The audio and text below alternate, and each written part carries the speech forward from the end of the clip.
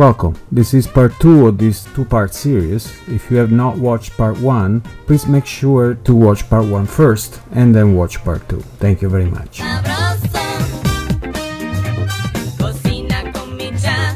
Anyway, let's go look at something else. I think that anybody watching this screencast can understand how very powerful this extension can be. And let's go install something else. File, and let's insert Cache Cleaner.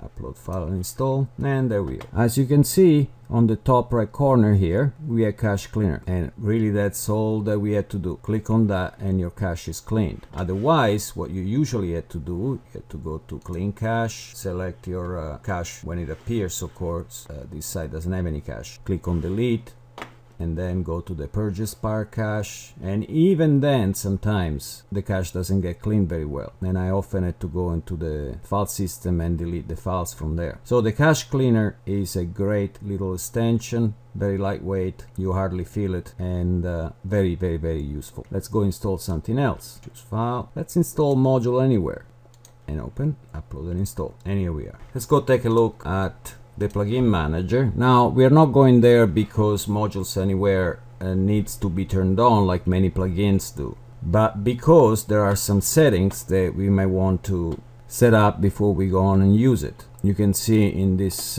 screen here that we can choose the wrapping of the module that we'll insert in our content or in our components for the matter, as we'll see in a second. And I usually like to do no wrapping, and I can always wrap the module code with something custom. Like with the other extensions, please read everything on the administration on the NoNumber website, and you can also click on more info to go read more about it. You need to master what it can do. Like the default Joomla plugin that does a similar thing, you can insert entire positions, and you can also create your own module tag and module position tag if you like. You can choose to assign it to articles or even to components. If you enable it in components and choose your component, then you can insert modules into your component, and you can also activate other areas or deactivate them in case you have any problems. I'm gonna leave it in the stock mode here. I'm not gonna do anything to it. I'll let you play with it yourselves. Again, we just close this, and let's go back to our content manager and to our old friend here,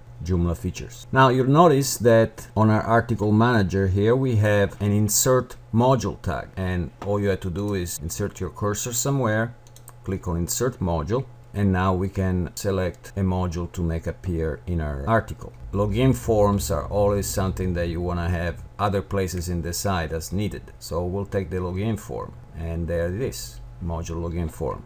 Let's apply, and let's go take a look, refresh, and there it is, we have our login form. Of course it didn't work too well here, we got some bullet points and stuff, but you can easily go into the code here, find the login form, and wrap it in any code you like.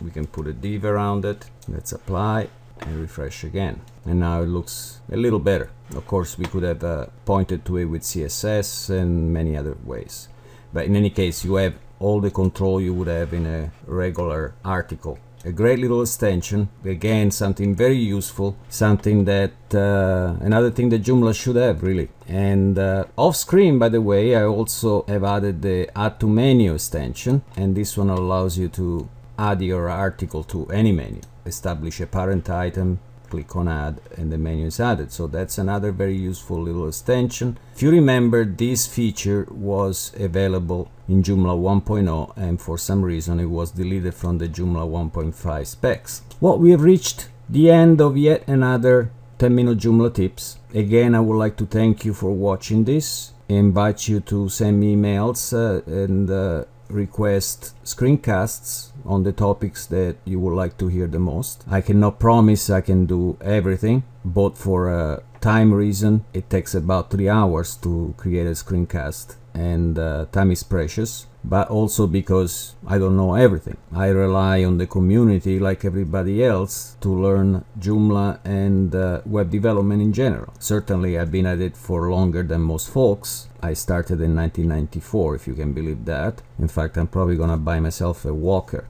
I'll be happy to do any screencast that I can do for you guys. Just send me an email and tell me what would you like to see. Also remember that at Content Creative, we do one-on-one online training. If you're wondering how that works, you just book for some time in advance. We agree on a time to meet online. I use GoToMeeting, which is a great way to teach just about anything that is computer related. You would be able to see my screen. I'd be able to see yours. You can work on my computer. I can work on yours. And very soon, I'm going to start teaching my Joomla Dreamweaver method for those of you that are interested. It'll be a separate instruction set from the one that I've been teaching so far, and I'll give you more information as the time approaches. Thank you again for watching. Have a good week.